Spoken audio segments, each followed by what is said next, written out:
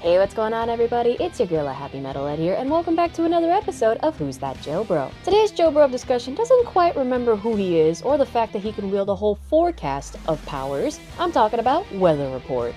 Weather Report is an amnesiac we meet at Green Dolphin who becomes an ally to Jolene while on his own journey to find his lost memories. And while on this journey, Weather Report discovers that he is actually Poochie's younger fraternal twin brother, who was separated from him at birth, and then reunited under a rather disturbing set of circumstances to the point where Poochie had to have him beaten up by the clan, stole his memories, and got him thrown in jail.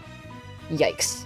After Weather Report gets his memory disc back and remembers who he is, we see a rather angry and sinister side to him. And this is a side that is so determined to take down Poochie that he reveals the true form of his stand called Heavy Weather.